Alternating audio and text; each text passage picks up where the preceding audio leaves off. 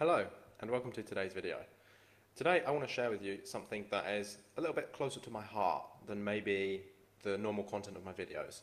This isn't going to be a super informative from a, let's say, logical and scientific perspective. This is more mindset, this is more philosophy, but this is just as important. In fact, it's the icing on the cake, you know? It's what makes it taste good. Like, you need this. This is an important part of the recipe for healing. And it's a mindset shift. And this is especially for you if right now you're in a healing process and things aren't going exactly as you want. Maybe you're having setbacks, maybe you're having flare-ups, maybe you're not having the evidence of progress that you would like. I get it. And if this sounds like you, then this is really for you right now. A mindset shift, a perspective shift, and an invitation for being slightly kinder or more gentle with yourself. So, personal anecdote today. I have had a rough, let's say a rough 3 or 4 weeks. My energy has not been where I want it to be. My performance has not been where I want it to be. My gut has not been where I want it to be. In many ways, I feel off track. And this is a feeling that you, in some ways, kind of get used to when you have a chronic illness, when you have a chronic health problem. I have felt this way, maybe historically, for a total of 4 or 5 years. You know, this is a feeling where you're kind of living in faith that things are moving towards where you want them to go, even though you have, it feels like no evidence in the present moment that you are actually moving towards where you want to go. So my current goals in my healing process right now are to improve my energy levels and to burst through these final layers of adrenal fatigue so I can get back to a point where I can perform athletically and have a level of physical performance. So this is exercise, this is training, conditioning my body, endurance, these kinds of things. This is the layer that I'm at. But the philosophy of what I want to share with you today applies to wherever you are. I can use what I'm teaching today. I have used this at least 5 times in the past for different stages of healing, working through chronic fatigue syndrome, working through food intolerances and gut problems. This applies. And I just had an aha today, and I remembered this headspace. I remembered this mindset, and it really set me in a good track for today. So even though, in physical reality, nothing changed. My symptoms are all the same right now. My energy is low. You might hear I'm a bit gruff. My throat is a bit dysfunctional. I don't feel that great. I'm not super energized. The mindset shift changed everything for me. So to set the stage, how was I feeling before this mindset shift? I was feeling frustrated. I was feeling in some ways a bit of a failure. Why are things not changing faster? Why am I still here? What am I doing, practically in my life right now, that is helping me move towards my goals? If this was really working, why do I still not have evidence of it? And that's where I was. And it was scary. It was frustrating. It was bothering me a lot, and it was affecting my productivity. It was affecting my nervous system state. I was basically in a constant state of distress, just not being able to settle into today and accept today and move through today in a calm and powerfully healing energy. It was this feeling that something was wrong. And I found a way to find peace again.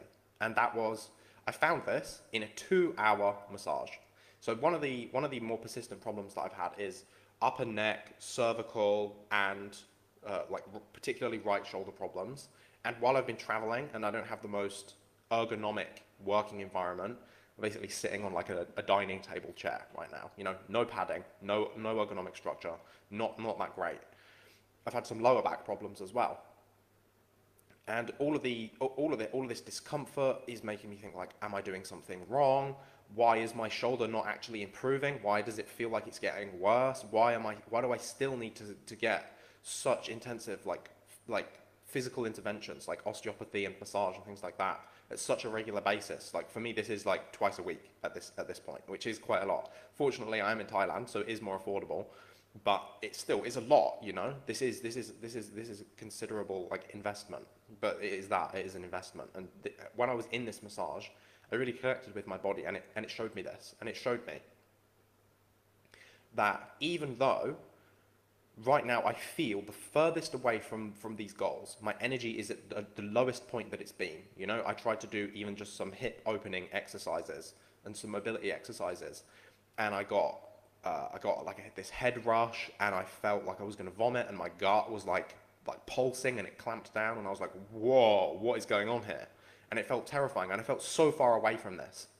But then I actually realized it helped me reframe, and I know the final layers of my adrenal fatigue that I need to work through are are basically like chronic immune burden. Like for a, let's say 7 or 8 year period, everyone around me would get sick, and I would have no symptoms of a cold or a flu at all. You know, like no runny nose, no sore throat, no coughing, sneezing, nothing. Just nothing. No response.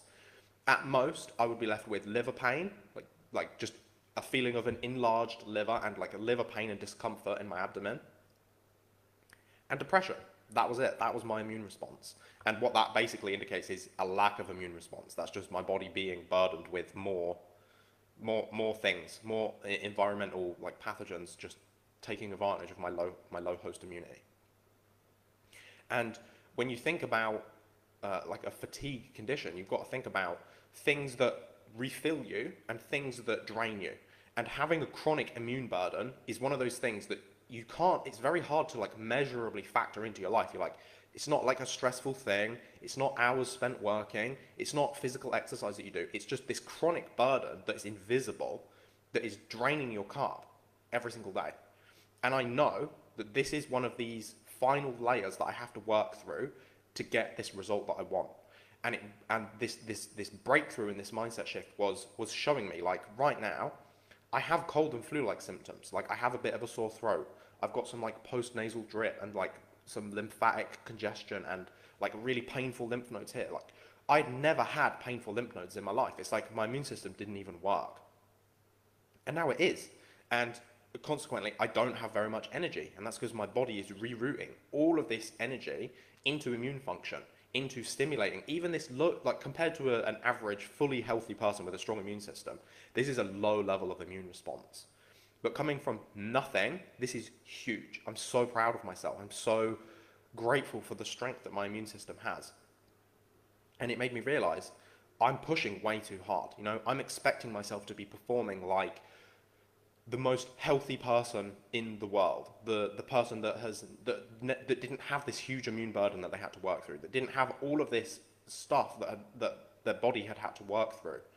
And I was trying to like perform at a really high level. I'm like, why am I not motivated on work? Why can't I do more? Like, why can't I make more videos and stuff? Like, why can't I turn my creativity on? Like, why can't I show up in my relationship like I want? Like, why can't I, like, I'm traveling. Like, why can't I go to the beach more? Why can't I do more exercise? And it was like, it really helped me reframe this. It was like, you're being too hard on yourself.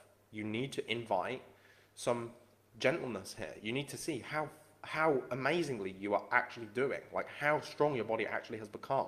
And even in this state now where I feel like weakened and I have more symptoms and my immune system is clearly working and I have low energy as a result, even like being able to bask in that with gratitude and feeling that this is actually exactly what I need to get to my goals, to get to the place where the adrenal fatigue heals and that I have all this energy again, doesn't mean that I need to be like burning through loads of energy right now. I need to be conserving my energy and letting my immune system take this energy and use it to clear this like invisible burden that is accumulated in my body over these like 10 years of just no immune function. And this will take time. And I expect I will go through peaks and troughs where my body is having stronger immune responses and then it's calming down and it's going into more of a restorative state where it wants more movement or it wants more nourishment and I have increased appetite, for example. And then it will go through another one of these periods of illness, of flare-ups. And as I go through this, I actually expect and anticipate. So if you're following along, like if you're on your own healing process and you're following along as I'm on mine, like mark my words, I bet you, 1 year, 6 months, 2 years from now, I'll be doing another video exactly like this and I'll be saying, I just had my first fever, you know, I've just had the strongest immune reaction that I've had in a decade, in 2 decades. And that's how your immune system gets strong again. It will build up slowly over time. Next time I get a cold, it will be stronger. I'll be sneezing. I'll be fluey. The time after that, I'll have no appetite. I'll just recluse into the man cave for a couple of days and go through something. And then the time after that, I'll be having like really strong fevers, super strong immune response. And this is a step towards that. And someone with an immune system like that, they don't have immune burden. They've cleared their immune burden. They've cleared that debt. They don't have chronic infections. They don't have chronic pathogens. They don't have Lyme and EBV and Candida and gut dysbiosis. Their immune system is strong and it keeps these things in check. And seeing that what I'm experiencing now, even though it feels like the antithesis of what I want, even though low energy, low athletic performance, low motivation, and low productivity feels like the opposite of what I want, it's actually exactly what I need to be experiencing to get where I want to go. And that just changed everything for me. It shifted from like, what if you're missing something? What if there's a nutrient you're deficient in? What if you're doing something wrong? What if you've missed something huge? Like, what new testing do I have to do? What new practitioner do I have to work with? And it was in this very like desperate energy of lack, of not enough. And that's never a good energy to make a decision in, because you're going to attract more of what you're in when you make that decision. Has now moved me into a state of feeling like I'm already doing more than enough. Like, the reason I feel the way I do is I'm doing every single thing right.